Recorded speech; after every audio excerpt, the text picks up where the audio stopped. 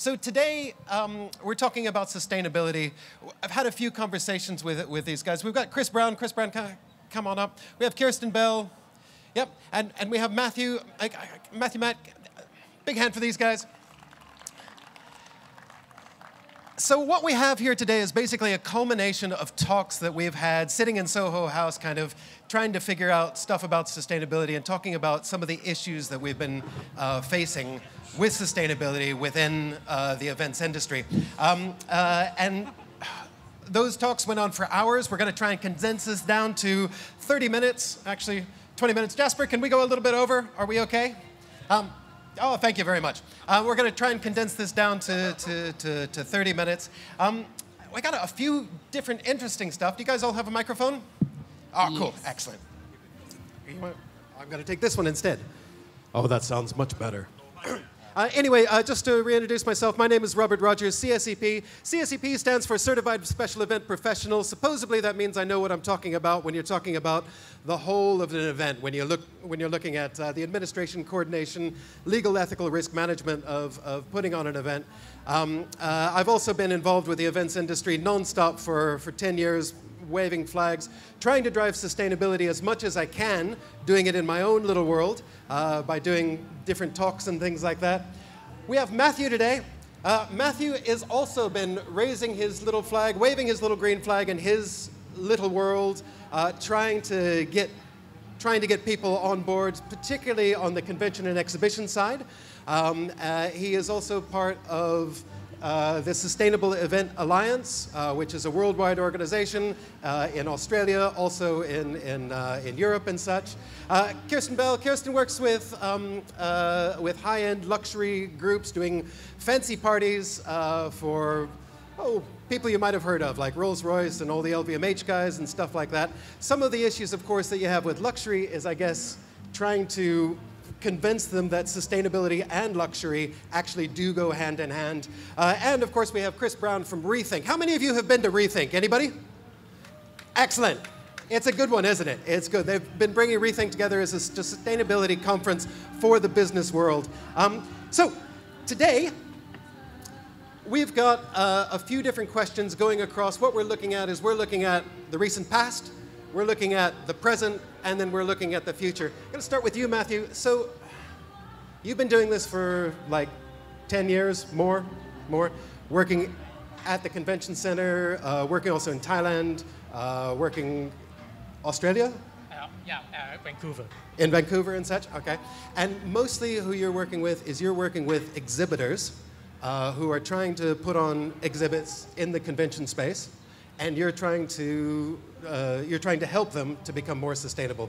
What, in Hong Kong in particular, what's some of the challenges that you've had within the last 10 years of, going from where we were, coming till now?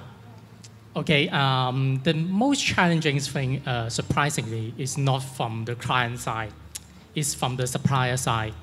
For example, the frontline installation workers, the venue owners, and such as the cleaning ladies who work for us.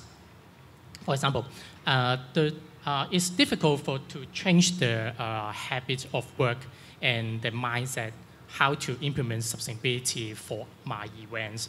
For example, the installation worker love to put sticker on everything.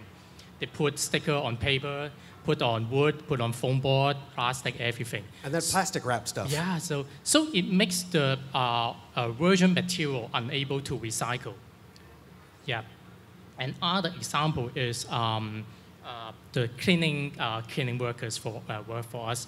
Even though we put a lot of recycling bin in the conference hall, and your audience is very good to put the waste into the correct bins, but in many cases, when I go to the basement and the dumping station of the convention hall, I see those workers will combine to mix all the recycling bin into one.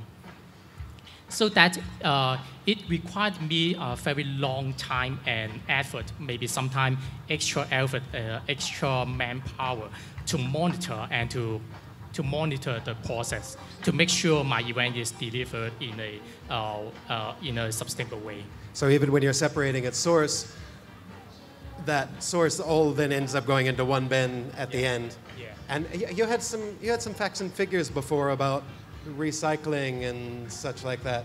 I know that, so plastic, I know that only 10% of the plastic that actually is being recycled actually gets recycled in Hong Kong, is that? No. That figure is about EPD's figure. You mean? I'm sorry, the band is getting a bit loud. Can you repeat that for me? Do you mean which figure? Oh, just the base on recycling. Okay. Based on some figure research in overseas event organizer, the solid waste of an event is around 10 to 15%. The others, maybe 60% is from 60% is energy waste. Okay, fair enough. And Kirsten, in the last, so you've been driving sustainability within your little world for as long as you can. You're passionate about it. You love it. What's some of the challenges that you've had in the last, in Hong Kong in particular? So, I mean, mainly it comes from our client side of the understanding and the costs that is required to actually recycle or work more sustainably. So right now what we're trying to do is we push from within. I think if we wait for a structure, or if we wait for a stronger community to be able to ride on that, it's just not going to come. So what we've started to do as now, we have a private recycling system for our office, for our warehouse, and for our events. So What If pays for that service, and it comes and collects maybe on a once a month for our office and warehouse, and then we organize ad hoc for our events. This person can actually come and he'll take all of our recycling, he will sort it for us at a cost. But we've taken it upon ourselves because we feel that if we wait for somebody to give us the means of doing that, it goes into the basement, goes into the supposedly labeled bins, and actually it gets taken away in the same one and it goes nowhere. I don't know if that answers that chapter. Yeah, absolutely. And Chris, on what sort of things have you seen? You've been, ReThink was only in its third year? The event this coming September is the fourth edition. Fourth one, excuse me. But you've been in the exhibition side for many years before that. Yeah, the magic 20 years. 20 years, so I think okay. that's the prerequisite to be... and sustainability has always been part of your ethos in that. Yeah, very much so. As I left the UK to move to Hong Kong, there was a kind of embryonic kind of discussion going on within the UK exhibition industry around collaborating towards more sustainable events. And when I then came to Hong Kong in 2015, that discussion just wasn't even embryonic. Mm-hmm. And so as I kind of got to grow and fell in love with Hong Kong, then came up with the concept of designing a sustainable event about the business of sustainability. And so our ambition is to be the most sustainable event at the convention centre, but more importantly to help the stakeholders and the community that we're building kind of around the ReThink Hong Kong movement, is to bring experts and to bring inspiration and ideas that delegates can then take back into their business and start to drive that transformation. Now, whether that's internal transformation within your business or along your value chain, there's a huge amount of work to do and not very much time to do it. And our kind of accelerate the change is our kind of motto, to try and push Hong Kong forward, to kind of promote a sense of collective responsibility among the business community as we try to get towards carbon neutrality by 2050 and start to introduce more circular thinking in how we do business day to day. Nice. So just going back to recycling and stuff like that. So in the past in Hong Kong, we used to recycle lots. Yeah, we had separation of bins, everything was recycled, but it was all actually getting shipped off to China. Is that right? And then, was it 2018? 2018, China implemented the China sword policy. Yeah. And in that policy, so not just Hong Kong, but worldwide, in Canada, the US, everybody was shipping all of their waste to China and it was being recycled there. And of course, China was, a lot of the stuff that was coming across was not really recyclable, which is why China got a bit pissed off and said, stop this. And so they implemented the China sword policy, which stopped all recycling going into China. How did that change for Hong Kong What effect did that have for Hong Kong? It affects how we cannot have a recycler to collect our event waste after the event. Yeah. So that starting from that, it's also about. So I really encourage our clients, event organizer, to have a waste reduction plan at the event planning stage, not to plan how to recycle the waste or where to go after the event, but plan your event. Because you will know how many waste you will create when you produce your backdrop, your souvenir. You will know how many waste you are going to create. So we have to plan at the initial stage. Yeah. Right. So because in Hong Kong we don't have. I mean, it's been changing. The government has been doing some great stuff.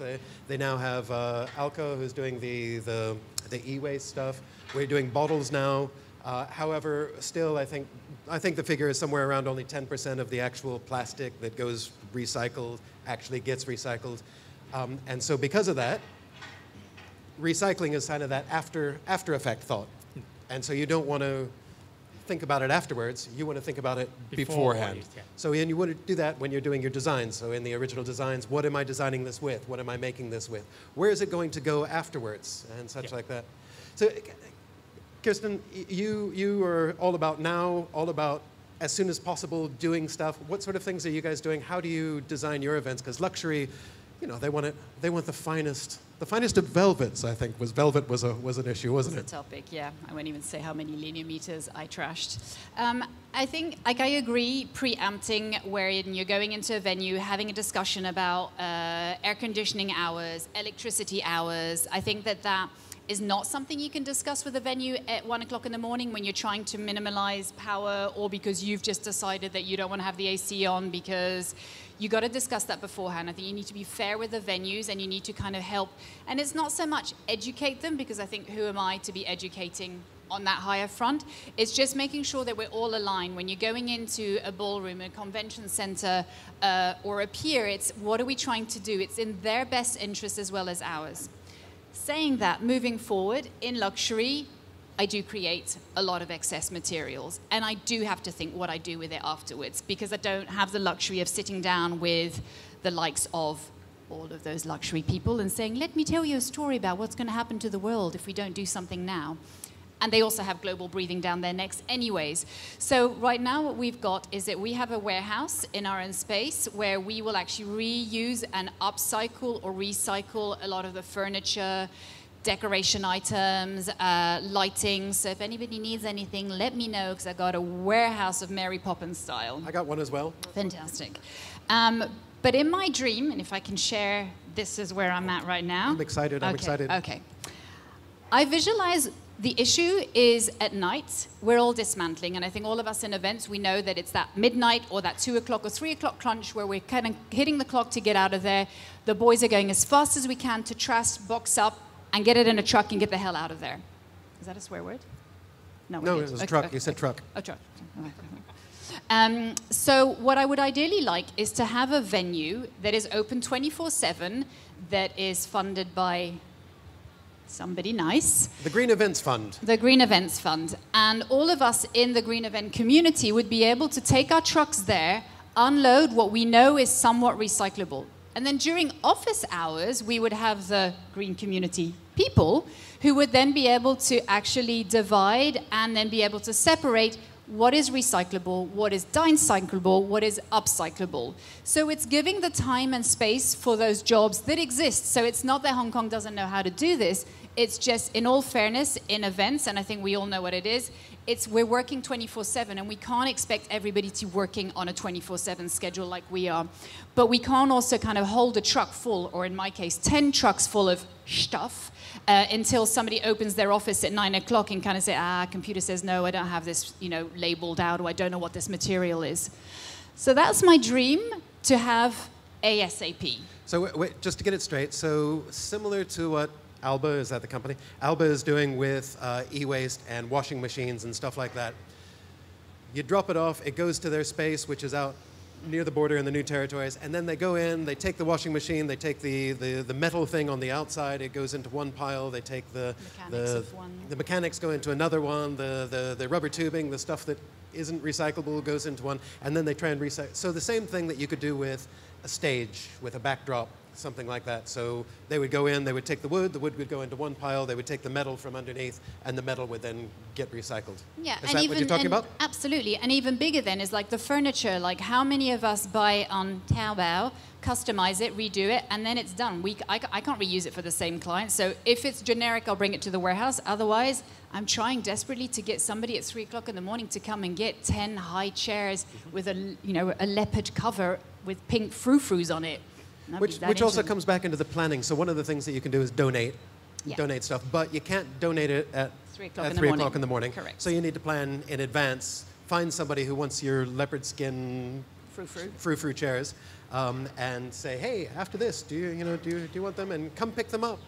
Or it goes into this magic space. Or it goes into the magic space. And then we then have this system where, Salvation Army, or there's a bunch of charities that are very keen on this, but they're also lacking in space or manpower or logistics. So it's having a platform where all of us can, as a community, use that platform 360 degrees. That'd be fantastic. It's a nice idea. Would you guys use something like that if it came up? How many of you would use it? Excellent. We got a few out there. Good. Okay. You're part of our green community. You've been. I'll give you a little badge afterwards. Yeah, you'll get a little badge.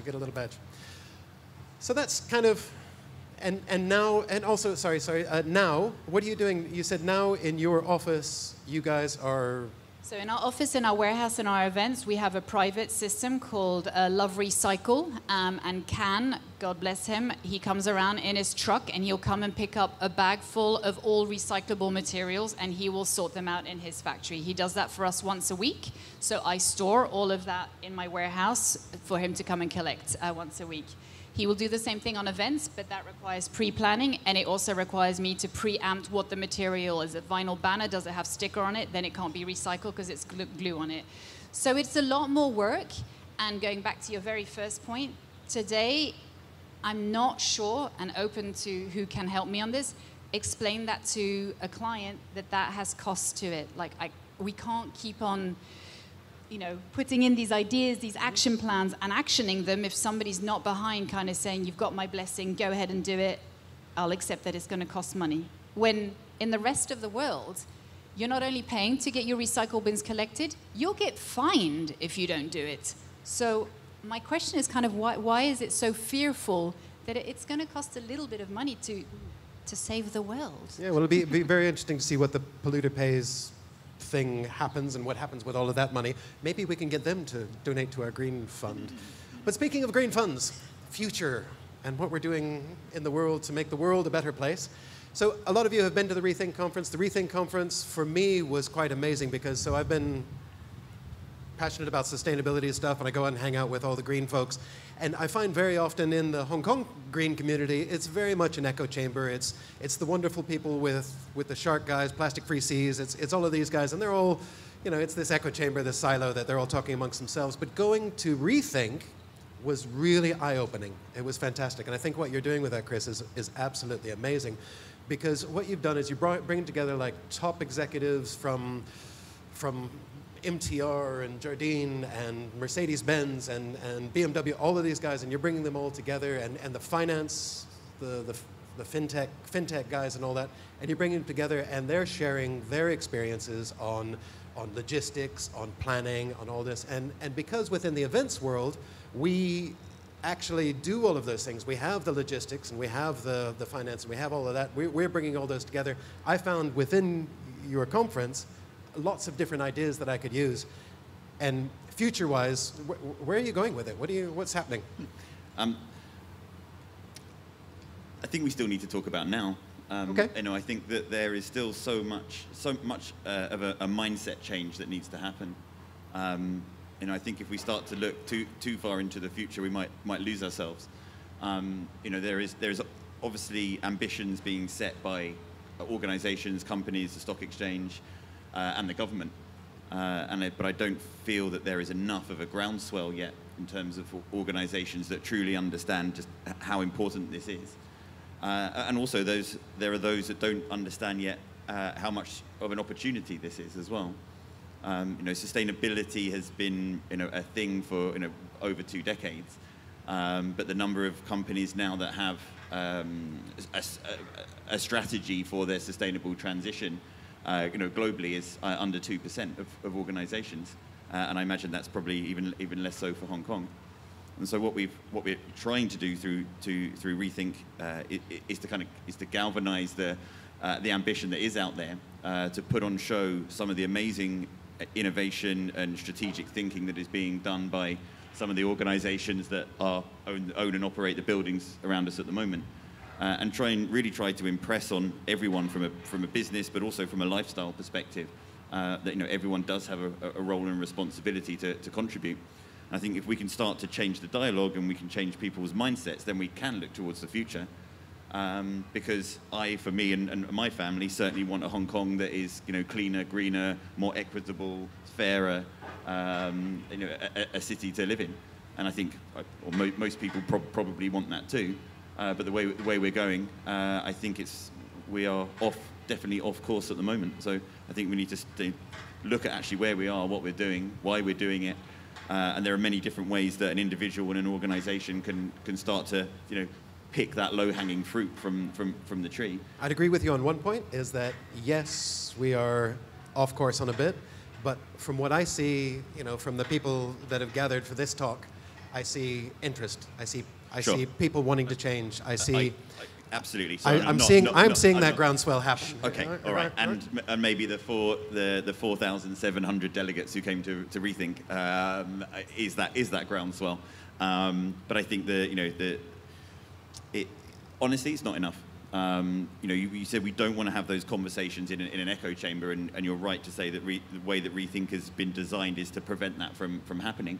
There are 320-something thousand businesses in Hong Kong. Not all of them with a direct physical footprint, but that's a lot of organisations that are based here. And so that's a lot of organisations that need to be brought into the conversation. We need to demonstrate the business case for change. And so you're doing that. So one of the other things that you're doing is you're working with the HKCE.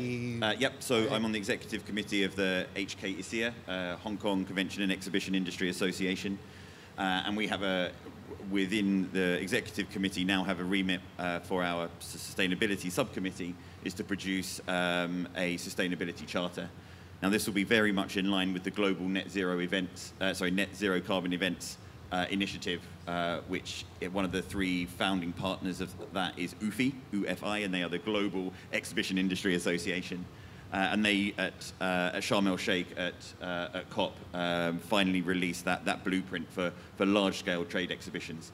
And we will be using some of that information to put into the sustainability charter.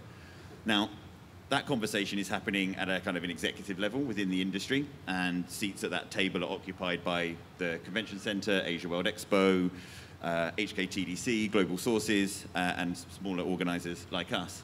The challenge we have is when you start to aggregate how many exhibitors all of those events, and let's go back to before, aggregate how many exhibitors those events account for. HKTDC alone in 2019-2020 had 39,000 exhibitors. And so trying to get the message across to those individual organizations that come from all around the world, don't necessarily have a vested interest in the sustainability of that event or Hong Kong, trying to get the message across that we are now starting to go through a period of transition where we are going to start bringing in rules. We are going to lower the booth height. Informa, for example, in Europe and the Middle East have, over a 3-year period, introduced a maximum booth height limit of 3 meters. Now, if you probably go to the convention center now and you look at the jewelry show, there's double-decker stands, there's booths of 10 meters high. How do you start to manage that conversation with your exhibitor? It's about having a pathway. It's about firstly having the conversation and getting them engaged and demonstrating them that overnight you're not just going to flip the switch and go, right, it was 10 meters, now it's 3. You've got to go on that journey with your stakeholders. Absolutely, and explain to them, the whys, and then have that conversation in the dark as much as you can. And if they're not listening, you have to sort of, nudge them. Or the other thing that I think is that as the event managers, we have a lot of power because we actually control the budgets. So we're the ones that are presenting the suppliers. We're the ones that are trying to decide where that money is going to go. So when we're doing the designs in the first place, we can kind of say, hey, oh, you have this option. Oh, or look, here's a greener option. And if they have, within their remit, they have a sustainability thing, it's up to them to hopefully go for the greener option, which might be a little bit more expensive, but yeah, it helps. I mean, we're fortunate in a way with ReThink that our stakeholders that support us and are part of the event, they are part of an event for sustainability. So having that conversation with them about the materials they can use, the materials they can't use, why we are putting out these kind of restrictions on them as to how they can operate within the event. So we've obviously banned plastic bottles, we've banned foam board, we've banned pull-up vinyl banners. I hope that everyone who's taking part in the event are already on board. But you start to talk to, I don't know, let's just say, the gem and the jewelry show. You know, that is not a sustainability community. And so you're going to like pushing water uphill. You've got a tough conversation to have. Yeah, no, absolutely. But I think it's up to us as planners to kind of initiate that conversation. You might not win overnight, but at least you can start it. You can plant the seed in their head. The other thing you've got the ReThink Foundation. The ReThink Foundation. What is that about? So this is something I'm so incredibly proud of, that we are even in a position to have incorporated the ReThink Foundation. So from our events, our delegates pay to attend, but we don't retain any of that revenue. All of that revenue will now go into the ReThink Foundation. And through a strategic partnership with Hands On Hong Kong, we will then facilitate the design and implementation of 3 impact projects that will run for a 2-year period, which will support disadvantaged communities in Hong Kong, both from a social impact and environmental awareness. So I like to say that the good things happen because of people coming to ReThink. They're helping to draw attention to some really important causes.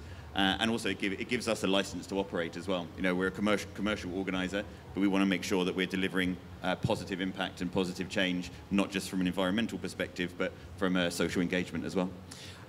We're running out of time, and I just want to make sure that we get this last one thing in there, which is a lot of the talk that we've been talking about today. I see a lot of people going, yeah, that's great, but where am I going to go with it? What can I do? I mean, Kirsten is doing some great stuff within her.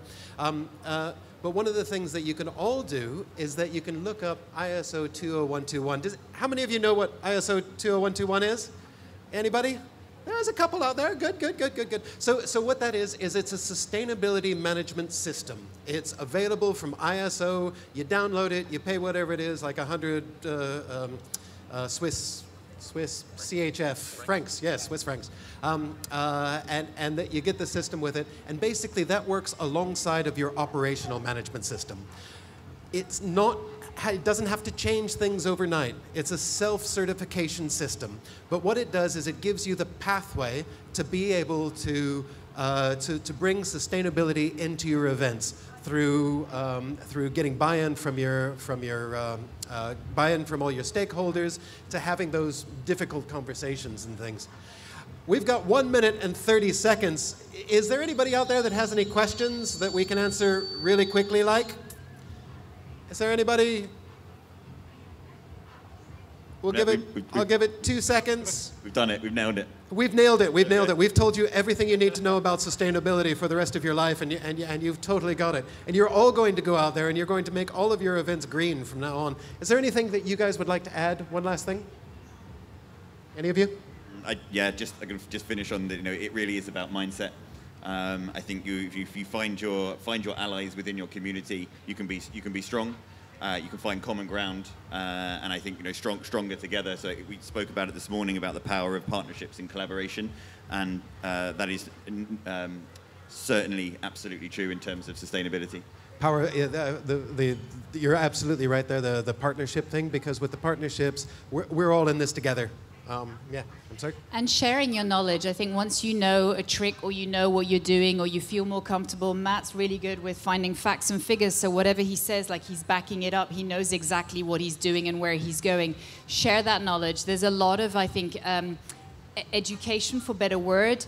People don't actually know what it is. There's greenwashing that's going on as well. Like, what is that all about? Like, is it genuine when people say, I'll be more sustainable in my event? Are you though? But is that actually better than nothing? So there's a lot. Every one of you can actually do something. Join together, you can do something better. The four of us, we can freaking nail this. Absolutely. With your help. Yep.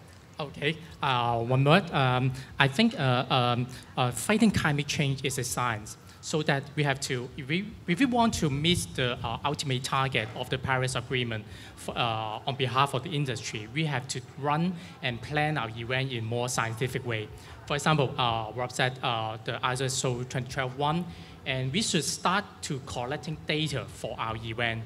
How many plastic cup you are creating, how many signage you have to bring in, how many hours of air conditioning and lighting you have switched on, how many round trip you are from the venue into your home. You have to collect every data. It's important to, yeah. Absolutely. If you measure it, you know what you've got to fight, and you know where you can adjust.